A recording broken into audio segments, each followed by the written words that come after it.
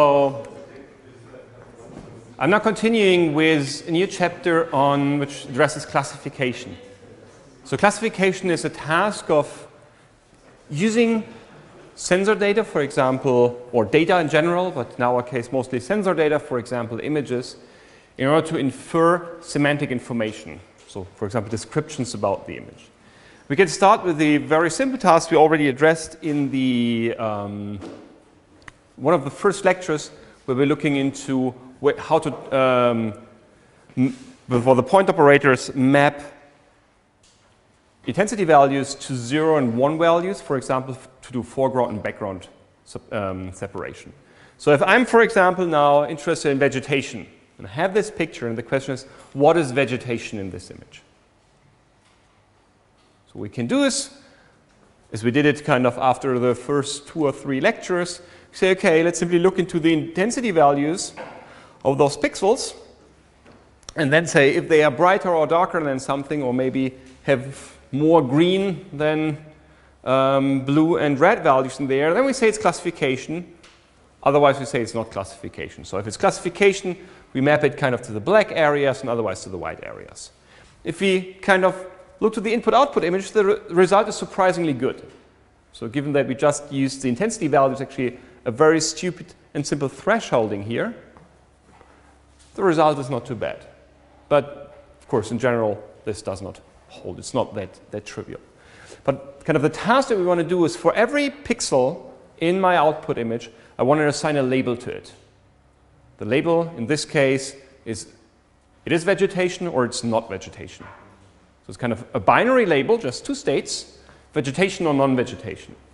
But what I'm doing, I'm basically adding semantic information to this image. So something that we humans know that there's vegetation in there, and the concept of vegetation as we humans understand it should be transferred to this image data. What in the end I want to do is I actually want to learn a function or obtain a function where the input to this function is my input image, and the output to this function is basically a statement, yes, that's vegetation, or yes, or no, that's not vegetation. For, in this case, for example, for every individual pixel. And this is what we call a classification problem. So we have a set of classes, omega 1 to omega k. So k classes, if we just have vegetation and non-vegetation, k equals 2, so we just would have 2 classes, vegetation, non-vegetation. And we have features. It's called, in very abstract way, features, or in German Merkmal, or some pattern that we have. What we want to do is we want to obtain a function f which maps this feature to a class output.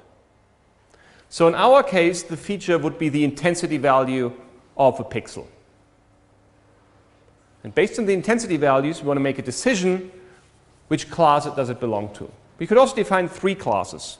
So in this case, we could also say, let's say, a vegetation, street, and everything else. Or vegetation, street, sky, and everything else. And would have 4 classes. In most of the cases, or in a lot of kind of standard things we're considering at the moment, we just say we have 2 classes. But there's nothing against having multiple classes.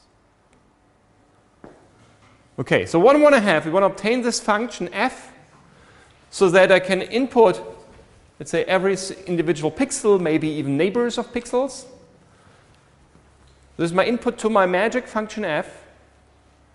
And so the outcome are class labels. So in this case, in this simple example, how this was generated was just really every pixel taken into account individually. So E is just a single intensity value.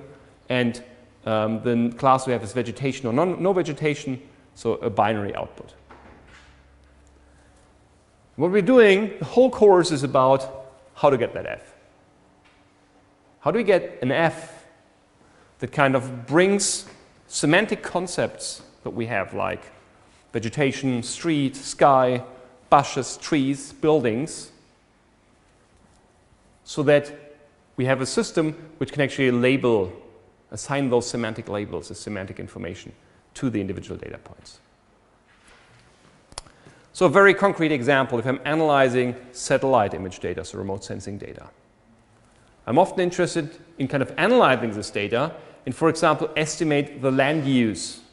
So what kind of, for example, crop is growing there? Is this forest? Is this farmland?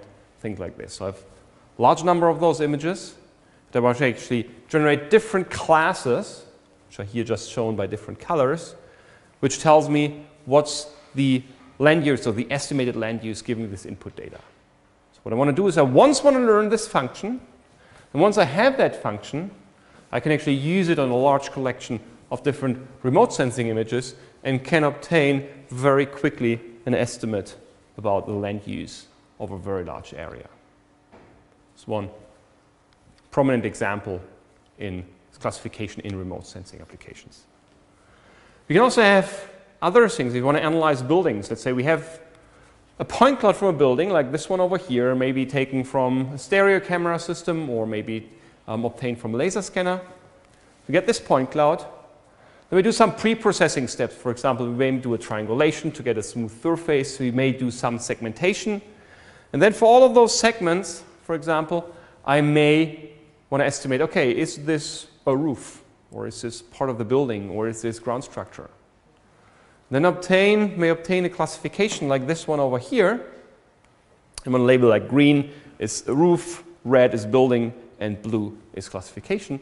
And then I can, on top of this classification, then do an interpretation or further interpretation of the image, of what I see. Just as an example, what we can do with such a technique, given we get this semantic information into this process. Or the other example is written text. So for example, I have characters from A to Z, 26 characters, and I have images of those characters. Like here's a character A, I take a photo of the character A, or what your scanner does, and then I want to look into this data, which is just, in this case, an image, so it's consisting in this case of zeros and ones, and then I want to get an estimate what's the most likely class given this feature. So this is my feature description, my input image. I want to compute the most likely class given this feature vector. So this then tells me, oh, this is an A, what you've seen. I can do that for every character, and then I can automatically do what's called an OCR. In order to do this decision over here, I need some input. I need to know which classes do I have. I need to know something like a sensor model. It tells me, okay, what's the probability of observing a given feature, given I know that the state, or in this case the character, is A. B, C, D, E, F, G until Z. I need all of them. And I may also need to take into account how often does an A occur, or how often does an Z occur. So what's the kind of the general probability that a letter, for example, is an A, or character is an A. If I have this information, I can actually maximize the probability of what is the class given this E. Okay, so to build this, I need to have these. So this is ED, specifying the number of classes. I need to have this quantities, and I need to have this quantities over here. So if you now want to obtain our function f, and we often say we want to learn this function f, we need to have additional information. So we need to have this additional information. How likely is it that an observation is obtained, or that I see a certain sequence of pixels, given I know the character is an A, or given I know that the character is a B? This was this information over here. And I need to know the prior, so the occurrence of those characters individually. So I need to have these probability distributions are essential for this classification system. And quite often, it's actually pretty hard to specify that. And you do that for all possible things that I can see, for all possible features, for all possible classes. So what the standard approach actually is that I'm not starting to specify those functions by hand. I try to estimate or to learn those distributions from data. So I assume to have some special data. It's also called training data. And I use this data in order to learn those distributions. What is training data? Training data are basically pairs consisting of features, so these E elements that can occur, for example, intensity values in our initial example, and a label, saying, okay, so I take an image, I label everything by hand, which is vegetation, and then I have a couple of tuples of intensity values, vegetation, intensity value, vegetation, intensity value, vegetation, and a couple of so-called negative examples. Intensity value, no vegetation. Intensity value, no vegetation. So what I get, my training data, consists of vectors with known labels. And what I'm doing, I'm using this information in order to learn this function f. And so this data, this training data, needs to be provided to the system. Without this training data, I can't obtain my function f, because f would be a general function and I don't have any further information. So what this kind of idea of what's called supervised learning is that I have some expert, and this expert is typically human, that provides examples to the system. So an example for every class. If you have only two possible classes, it's also called positive and negative examples. So for every class, I need to have a couple of examples. How does this class look like? And what the function then does, or the goal is then to learn such a function that, given new observations or new features, can make this decision. First, we want to do that if we even get the same data, we want to be able to obtain the same result, but we also want to generalize this to new things we haven't seen, but maybe very similar to what we have seen before. So this is typically means we need someone who provides training data, and often this is a human. And the hope is that we just need to label a small number of images, for example. So we have just a small set of training data. And we can generalize this then later on to a large number of observations. That's the perfect case. Unfortunately, that's not always the case. And sometimes I need to have some support for the human supervisor. But the goal is to use these training examples in order to learn such a function, which then can make a decision on new data, so something we haven't seen so far. So it's actually very similar to a regression problem, something that you should have seen so far. The only difference is basically in classification, the output is a class label. So it's not a continuous variable, a continuous value that we have. So we just say vegetation or non-vegetation. There's nothing in between. And the goal is typically to find often a separation, although it's not extremely precise, but maybe enough for now. We need to have something which separates the input space into something which belongs to class A and something which belongs to class B. So if I get a new input, I want to say, on which side of the decision boundary, for example, am I, in order to tell if this input corresponds to a positive or negative classification. In contrast to this regression, here the output is a continuous variable, and I typically have some input points, which I can also see as training data, and then I typically fit a function to these data points. This function can be a line, can be parabola, or something like this.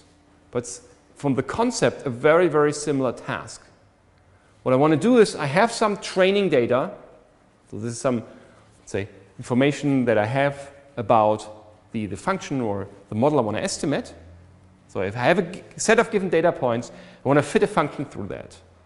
So if I'm giving a new x value, I get also y value according to this function. So this is regression and this is classification. The main difference is the output.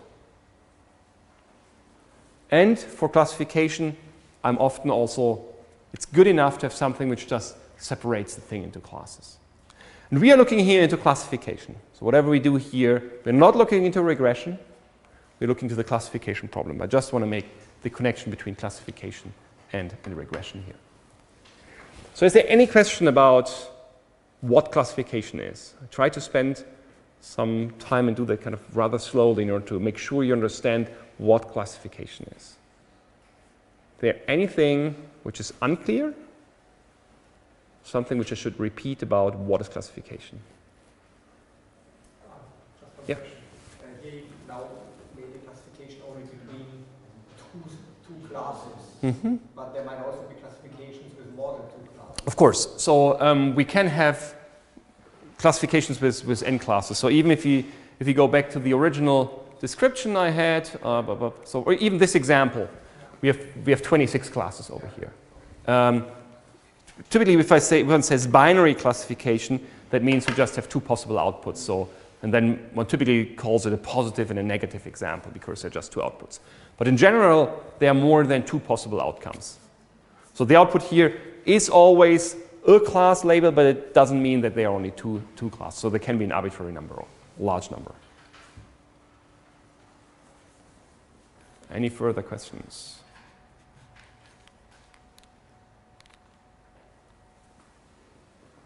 Okay, so just to add that, you can actually use also regression techniques in order to do classification. By, for example, saying every of my positive examples I map to the output value 0, and all my negative example I map to the output value 1.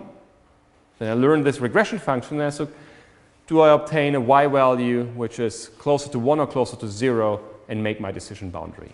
There's actually a set of classification techniques which heavily build on such regression techniques. But we, for the moment, want to look into the classification from a slightly different view. Start with a small example.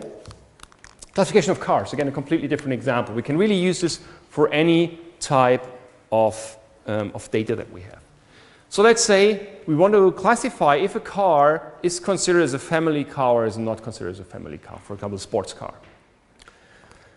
So it's maybe not that easy to provide directly a function, what does it mean to be a family car? We say, okay, our feature is a two-dimensional state. It's, on the one hand side, has to do with how much it costs, and the second thing is something that has to do with engine power. The question is now, can we do such a decision based on those two inputs? So if we have a new car, we don't need to look to the whole car. We only need to have a two-dimensional feature information, which is price and engine power. And then we want to learn a classification system which tells us this is a family car, yes or no. So example for those data would be whatever of data points would be 15,000 euro, 50 kW, and so on and so forth. Or, I know, and my training data looks exactly the same as the example values, but I have another element here, which is a true or false, which is my class label. So this is regarded to be a family car.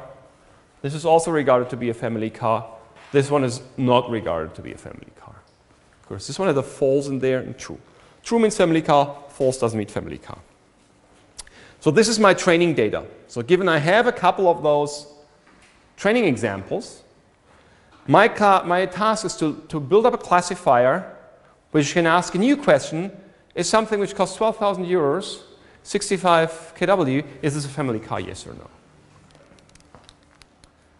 Okay? Okay, so let's look into this one. So we now can plot this as a two-dimensional space. So we have price over here and engine power over there. And this is our feature vector. E consists of x1 and x2. So x1 is the price and x2 is the engine power. So just the example we had before. And then I can take one of those points. So this point, for example, here corresponds to a price, so rather a cheap car compared to the other, but also with the with small engine power. And these guys have a minus or a plus in there. Minus, like this one, means it's a negative example, and the plus over here means it's a positive example. So if I kind of let those positive and negative examples populate my space over here, the question is, how can we make a decision now if a new data point is a family car or is not a family car? Any ideas how we could do that?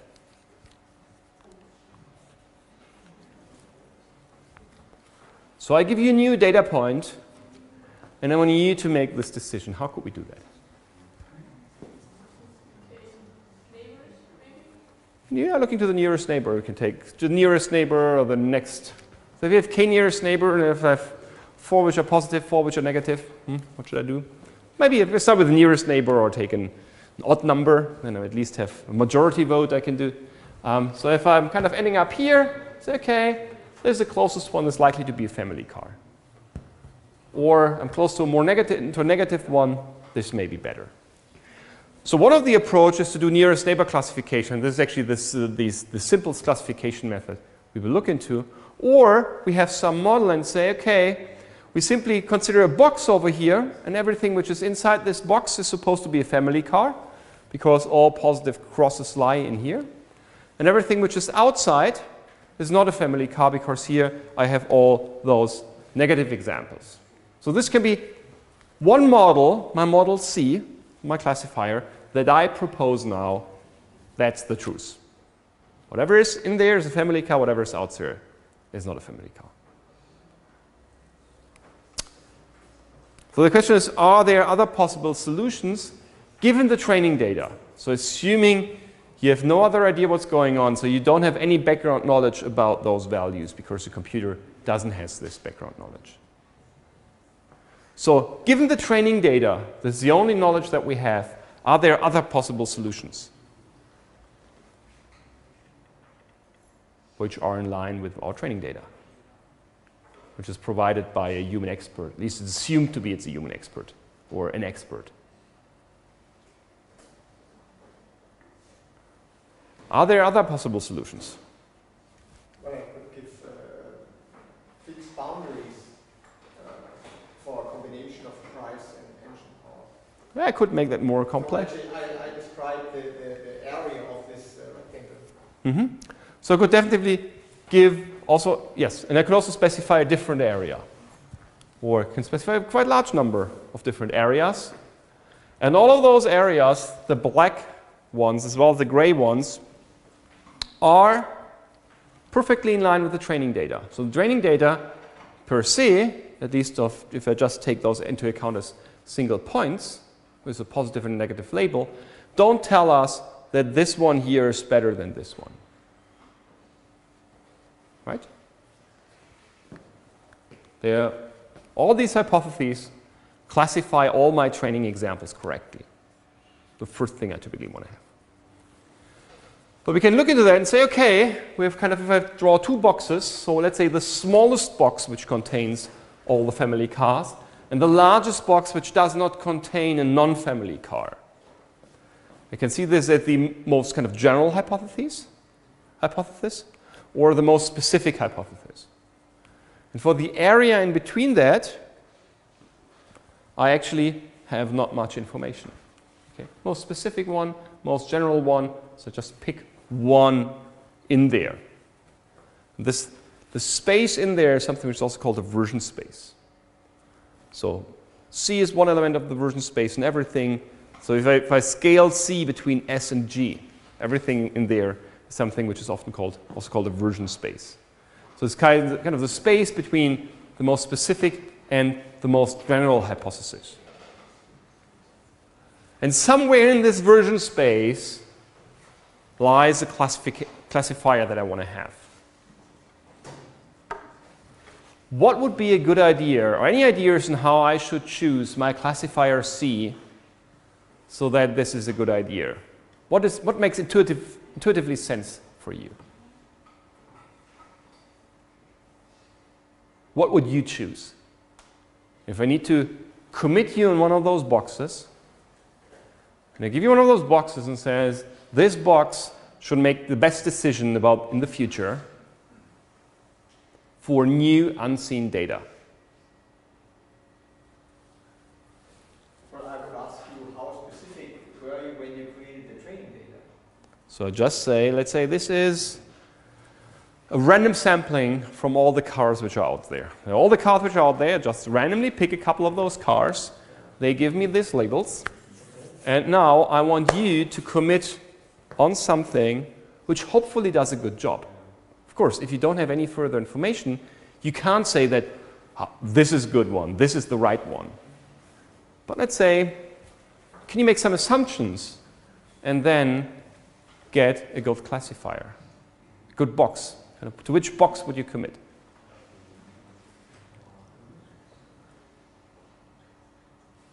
Yeah? No decision would be the C box, because you can't do the least wrong.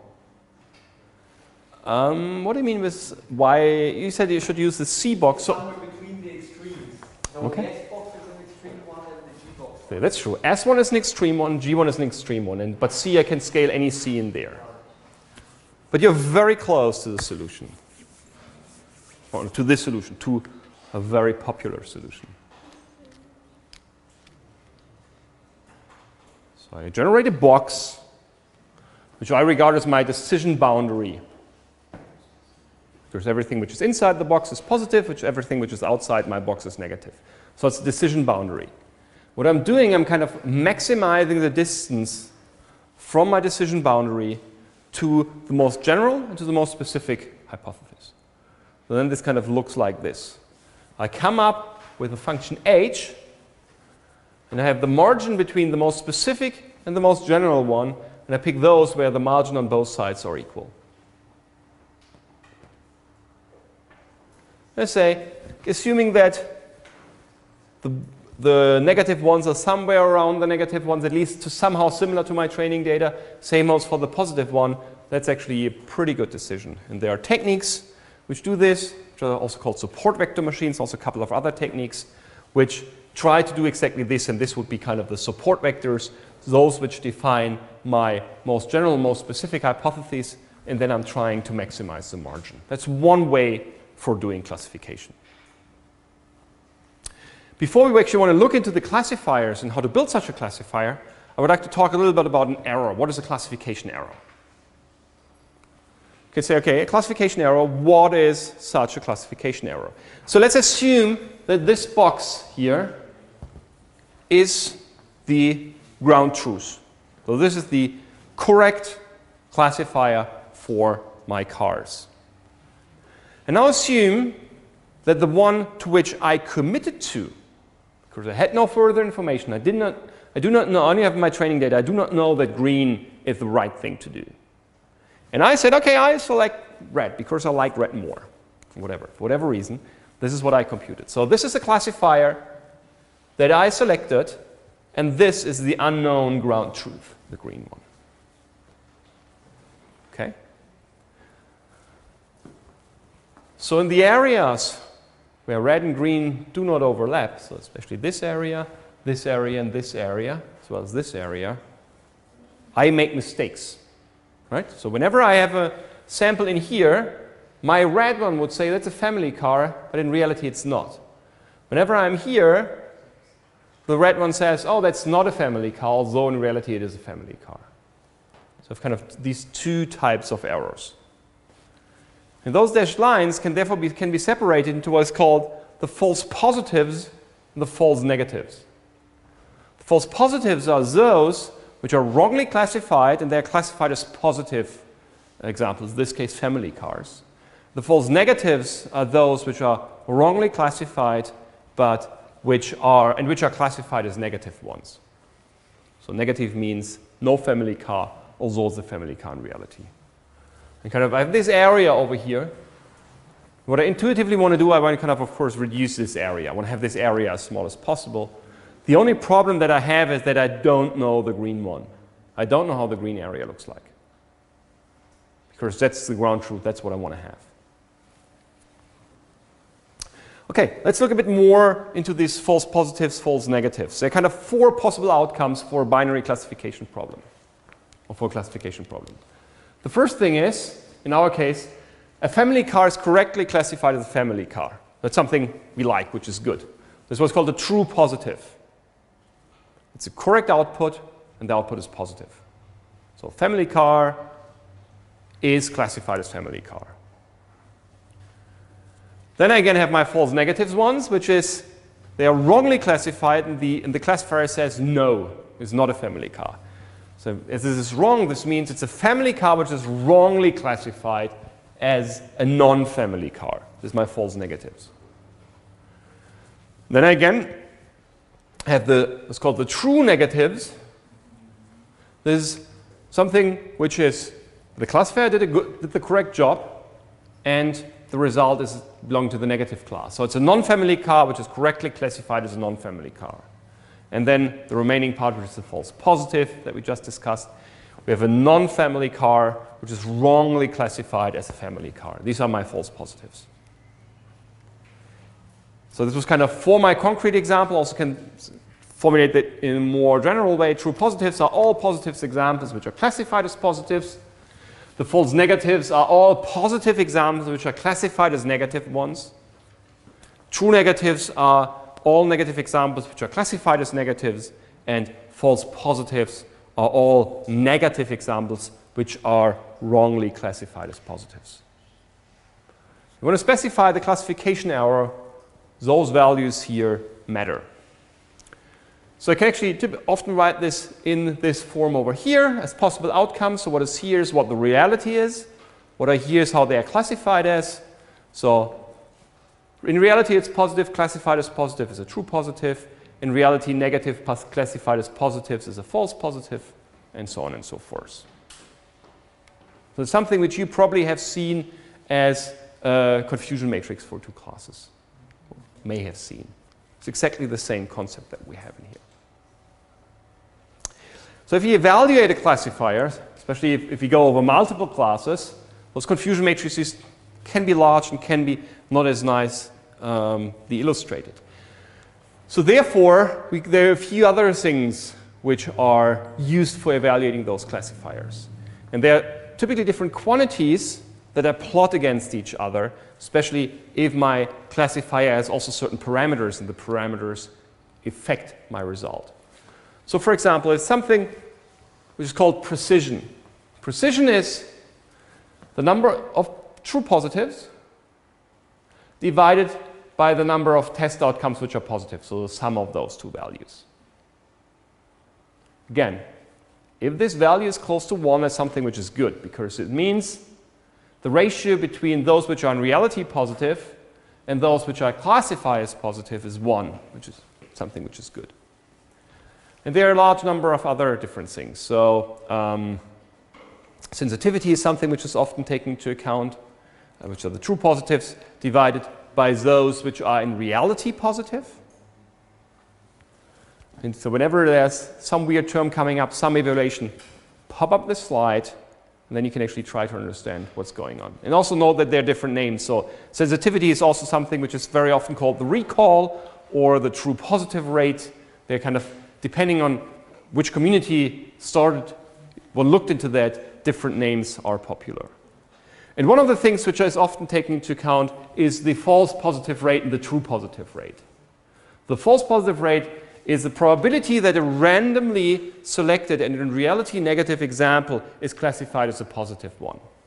So it's just kind of number of false positives divided by the false positives plus the false negatives. It's my false positive rate. And the true positive rate are those which are, so it's kind of the probability that a randomly selected in reality positive example is classified as a positive one. So just by this value. So given my matrix is my 4 entries, I can compute the rest. What I now can do is I can actually plot those values against each other, and I can vary a parameter, at least one parameter. And then one can actually see plots which looks like this one. So here's a false positive rate, the true positive rate. So what I want to do, the perfect case is my false positive rate is low.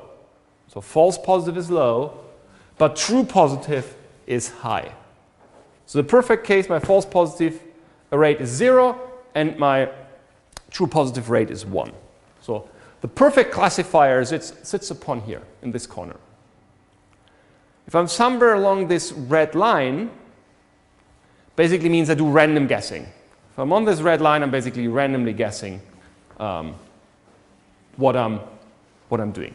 So the more I go in this direction, the better my classifier is.